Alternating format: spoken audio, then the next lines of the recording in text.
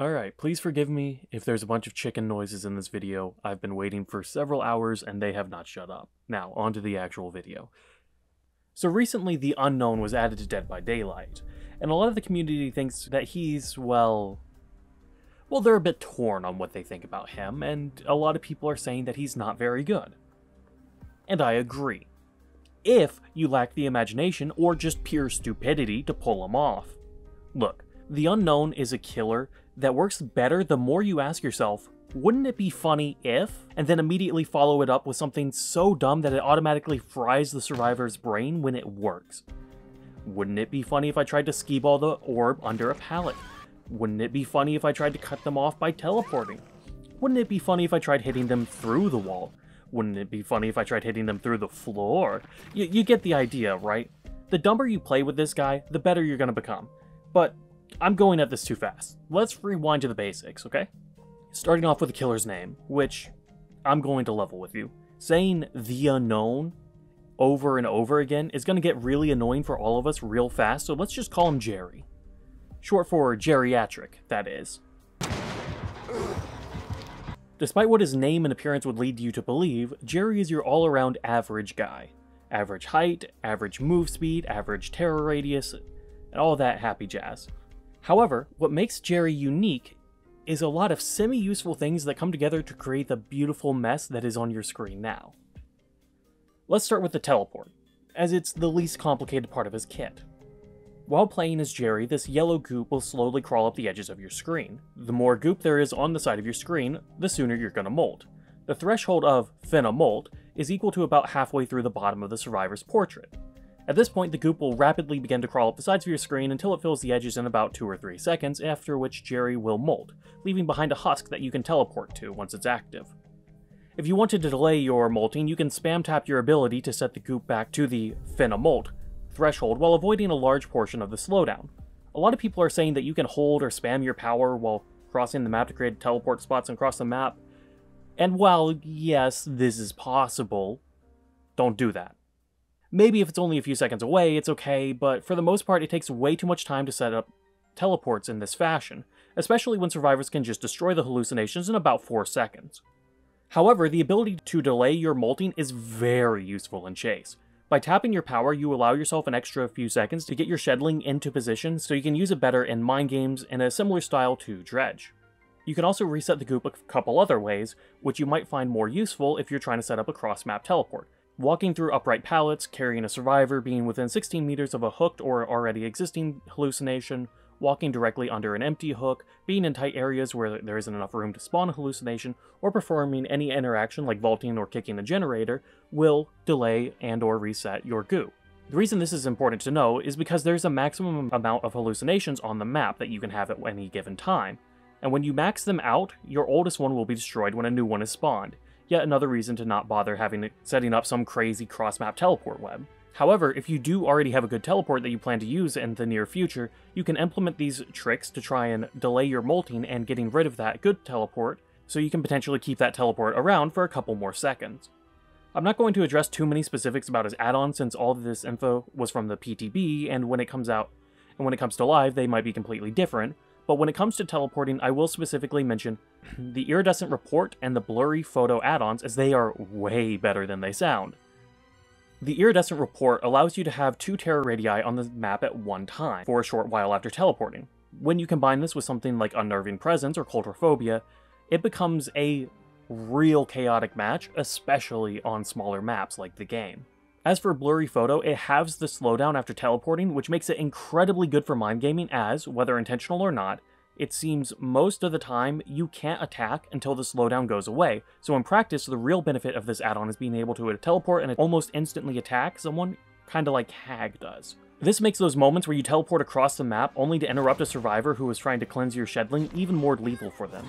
And with being able to get this hit immediately, you can very easily follow it up with your power to down the survivor, since when a survivor gets disrupted while trying to cleanse your hallucination, they become weakened, leading to some potentially game-changing 10-second down if you can hit your shots. You'll also find yourself in this situation more often than you'd originally believe, so that alone makes blurry photo a crazy add-on, making it yet another brown add-on that's somehow better than 95% of the killer's other add-ons. Just throw it on the pile. Alright, now with the teleporting crash course out of the way, we can get to where the real fun begins. Yeah, teleporting is a major part of Jerry's strengths, but let's face it, no amount of teleporting is ever going to be as flashy as getting a couple hits like these.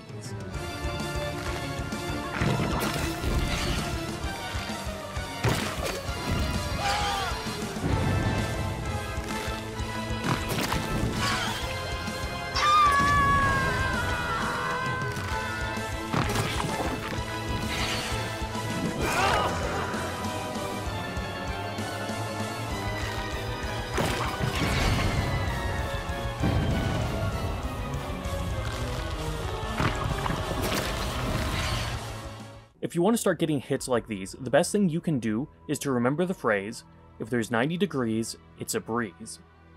Also, get used to hearing that, because by the end of the video, that's going to be drilled into your skull like a botched root canal. But once again, it seems I put the cart before the horse, so let's back it up one last time. Aside from teleporting, the other half of Jerry's kit is the UVX, an eldritch god that lives in his stomach. You'd best get used to having this guy around, as he's going to take you through pleasure and pain so immense, even Pinhead's trying to get in on it. And since you're going to have this guy around so much, let's give him a name, because unnamed Eldritch God is kind of cringe. How about Thomas? Long for Tom, that is. Now Thomas is a simple man. You hold M2 and he comes out, ready to fire. Ready to fire what? Well, we'll come back to that, because I do need to warn you. Although he'll never admit it, our friend Tom likes being the center of attention. So he'll take up a good part of your screen, slow your movement speed a fair bit, and as we covered earlier, prevent your molting while he's out to party. He's also a little noisy, so survivors might be able to hear whenever he makes an appearance if they're within close range.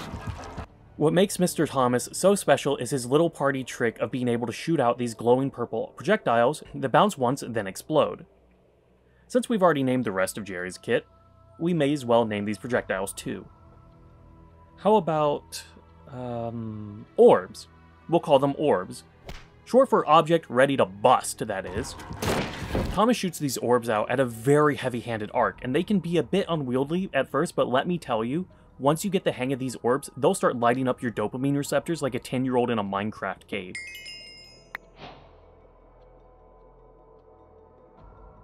Depending on how you hit the survivors, these orbs will either do one of two things. If you directly impact a survivor, they'll be heavily hindered for a brief few seconds and the projectile will pass right through them. However, once they explode, any and all survivors within its radius will be applied with the new weakened status effect. It is also important to note that this explosion lingers for about half a second and is very hard to see through. While weakened, survivors hit by any subsequent explosions will lose 1 health state. This does not count any direct impacts. Survivors can cleanse this weakened state by staring at you, because something staring into the unknown. That means while you're playing as Jerry, if you want to do well as him, you'll either have to play peekaboo the entire game, or you'll have to abuse the fact that his explosions go through walls, and objects, and holes in walls you thought were purely cosmetic, and the stratosphere. Oh, and also floors.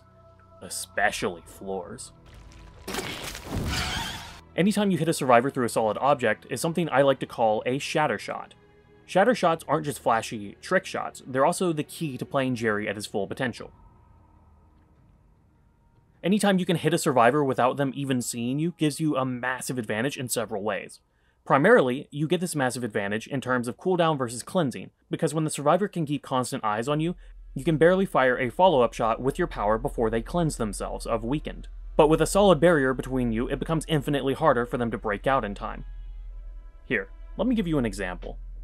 In the brown house on Haddonfield, there's typically 5 spots where a survivor will be when it comes to the second floor. Repairing the generator, in the generator closet's doorway, in the doorway by the hole, by the pallet, or by the back window.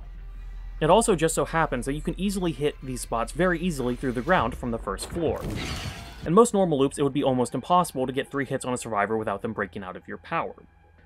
However, in any place like the brown house, for our dear friends Jerry and Thomas, the impossible becomes possible. Following this brown house example, if the survivor wants to break out of the weakness, they'd have to get closer to you by returning to the first floor just to maybe get a line of sight on you. Meaning, once they get that close, you can just smack them normally. And before you try and claim this is a one-off area, it's not. The entirety of Badham is like this.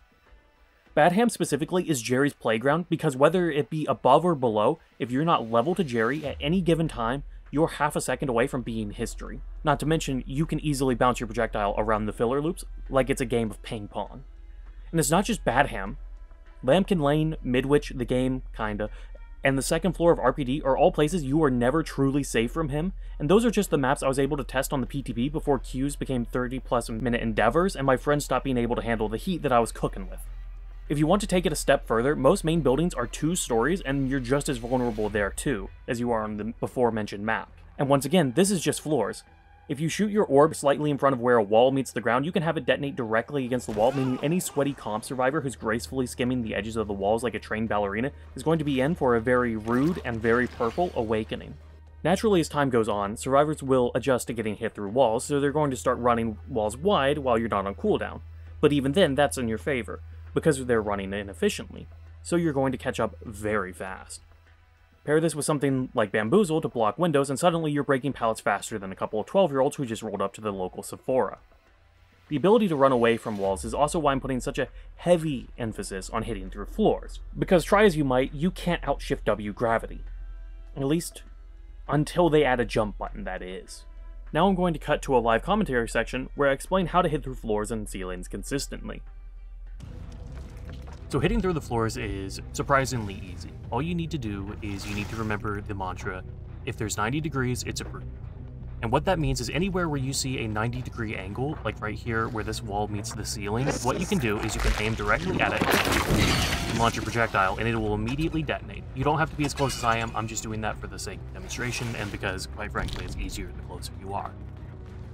The reason why this works, I don't know for sure, but I'm going to give a theory, my working theory, that this works purely because the orb detects both the hitbox of the wall and the ceiling at the same time. I keep trying to call it a floor, but it's a ceiling. I'm pretty sure it hits both hitboxes at the same time, counts that as the first and second bounce immediately, and detonates. And the nice thing about this is it doesn't even have to be a wall. It can be anything that forms a 90-degree angle. If you would please move to the doorway by the hole.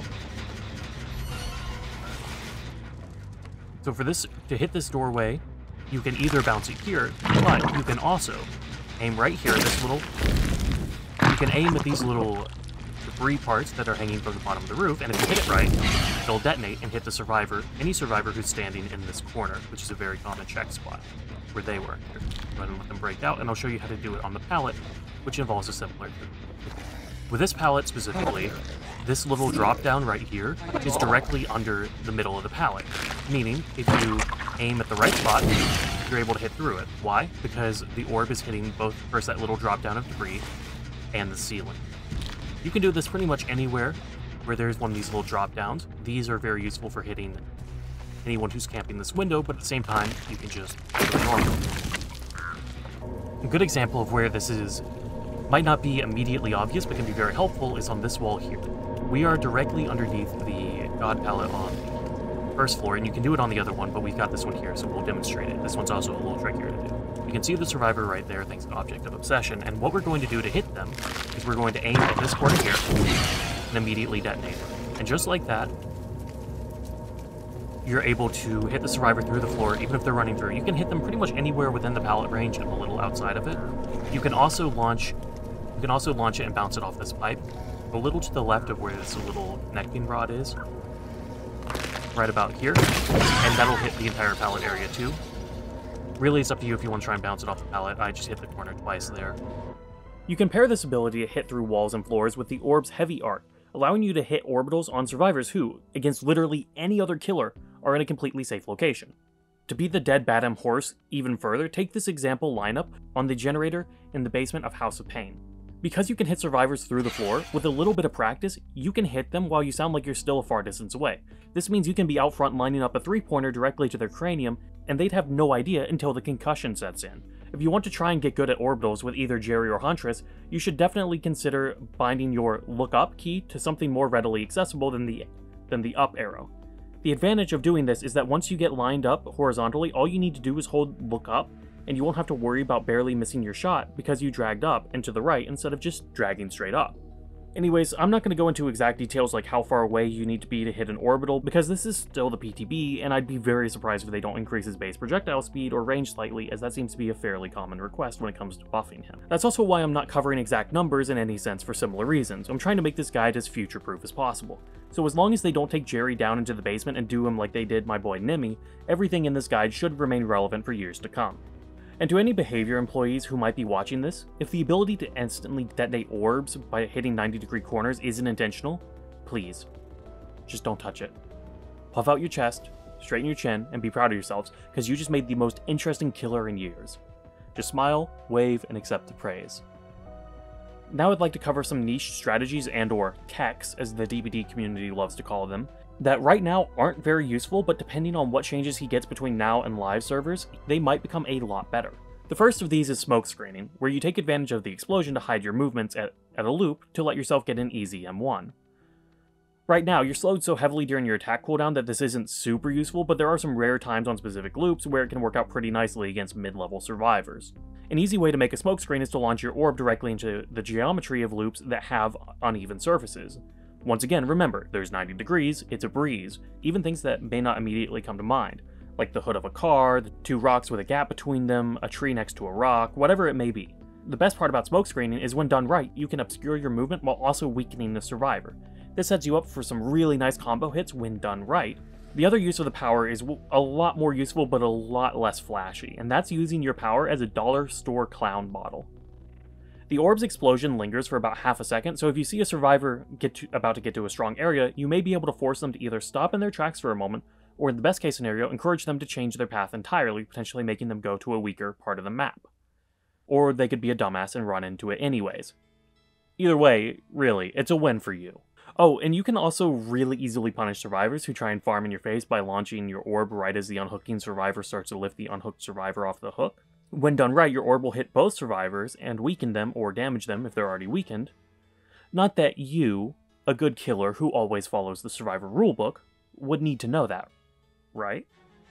Now, I know earlier I said I wasn't going to discuss the add-ons in this, but I do want to mention a few standouts from the PTB, so if they remained unchanged, you have a good variety to start messing around with. The first is the currently green add-on named Vanishing Box. This add-on makes survivors who complete a generator weakened. While it won't injure already weakened survivors, this add-on basically does a third of your job for free. Another benefit of this add-on is whenever a survivor gets weakened as a gen pops, you know exactly who popped that gen and where they are. This is good for general macro game sense, however it can be useful in some more devious situations. Overall, Vanishing Box definitely outperforms the average green add-on, and I'd go as far to say that Vanishing Box is better than the Iridescent Documentary add-on, which makes all survivors weakened at the start of the match, and I wouldn't be surprised if they swapped rarities with few or no changes to either. Another honorable mention goes to the yellow add-on that allows you to detonate your orbs on your Shedlings, destroying them in the process in exchange for 75% of their respawn timer being filled. This allows you to have near complete control over the details of your hallucination locations, along with allowing you to potentially use hallucinations as a makeshift backboard for some really cheeky hits. One final shout out goes to the add-on that gives you bonus yellow goop when you weaken a survivor, which is really good for a more aggressive playstyle when you're just trying to down survivors as fast as possible and not worrying too hard about map control, since it means you're almost always going to have a Shedling in the wings whenever you need it. Since we're talking about add-ons, we may as well talk about perks. The obvious good perks are obviously good on Jerry. Things like Deadlock, Pain Res, Barbecue, Lethal, etc. are all good, but a perk that works especially well with Jerry's kit is Nowhere to Hide. With Nowhere to Hide, you can kick a generator, quickly scan your surroundings, and if nobody is there, due to how crazy fast your teleport speed is, you can teleport and have just a few seconds of aura reading left, meaning you can also scan the new area you're in because, unlike Barbecue, Nowhere to Hide's aura range follows you around. Undetectable perks are really good when you want to do crazy lineups or floor hits, because the survivors will have no idea that they're coming, so they won't be in any weird places, and they'll be very predictable in their locations. However, you can also use these to cosplay as your Shedlings. But this is more of a meme than a real strat unless you run a whole build for it, and even then, your mileage may vary, because while you're standing there menacingly, if the survivors just don't bother to come back to whatever gen you're camping, you may as well be playing Basement Bubba at that point. Another good subsection of perks are the ones that require you to get a certain range away from a hooked survivor. Things like Devour Hope, Make Your Choice, Grim Embrace, you know, the usual suspects. They're all good because of your ability to immediately teleport away, and then teleport back just as fast, if you leave a shedling within a close vicinity once the survivor gets unhooked. But by far, the best perk you can run with Jerry is Dissolution. Dissolution allows you to confirm downs very quickly, as with your power, you can force survivors to vault pallets in weird ways, and potentially hit them while they're vaulting, so you get a pallet break and a hit all at the same time. Survivors are also deathly afraid of your power, so sometimes they'll pre-vault a pallet, even if it's a really strong one, even if they're not in immediate danger, to try and get away from your power. Just make sure to do this in moderation, as relying on Dissolution too heavily will come back to bite you. I played a lot of Jerry on the PTB. Once I tried Dissolution on him, I had a real hard time taking it off, as it felt great to use, honestly. And finally, while learning Jerry, chase-based aura perks like Floods of Rage, I'm All Ears, and even Zancian Tactics can all really help you with learning how to hit survivors through floors and walls. For the final chapter in this video, I'd like to briefly discuss how survivors will try to counter your power. While it's still too early for most survivors to know how to go against a strong Jerry, there are already some strats that have emerged. The first one is running loops slightly wider than normal. I touched on this earlier in the video, but as a momentary recap, even if survivors do run loops inefficiently to counter your power, it's a good thing, because that means as long as you don't keep wasting your time by trying to get hits when they're clearly not close enough to the wall, you'll be able to clear pallets much faster than normal. Additionally, it's going to become very common for survivors to just leave the loop against you once they break line of sight. The best way to deal with this is, before committing to any crazy hits, test out the survivor. Test the survivor a bit to see if they're the Shift W kind of gamer, and then play accordingly.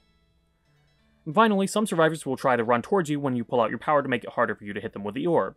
And while this is effective at making you miss the orb if you're not expecting it, once you realize the survivor likes to do this, you can either bluff your power and immediately put it away and whack them normally when they run at you, or you can try and bounce it off of an object that's close to you, so that way it lands on where the survivor is, and not where you think they're going.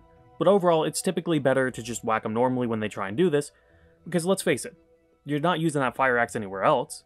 You may as well use it somewhere, right? I know this guide might be a little vague on certain subjects, but I wanted this guide to be as timeless as possible for Jerry, as long as he doesn't get any major reworks. In the future, I may make more specific videos dedicated to one particular part of his power, or how to play him on certain maps, and if I ever do, they'll be added to a playlist that's linked in the description. It'll probably be named something along the lines of How to Jerry, and if you're watching this video the day it comes out, the playlist will probably only have this video in it, but if you're watching a few months or even years in the future, hello there. And second off, consider checking it out for any more Jerry tips and tricks. Anyways, with all that said, happy hunting.